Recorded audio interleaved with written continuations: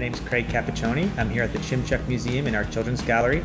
I'm going to show you how we're going to make a paper bag beaver for our July 1st craft. So the first thing we'd like to do is to color in our beaver. So we're going to color in all the different elements that are going to come together to make our paper bag beaver. You can color the beaver anything you'd like. I'm going to make my beaver have nice blue eyes.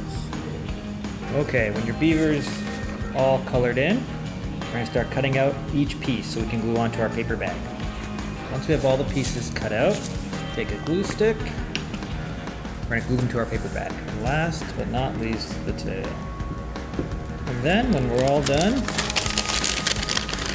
we've got our little paper bag beaver. So you can come to the Chimczuk Museum on Friday, July 1st and make this craft yourself.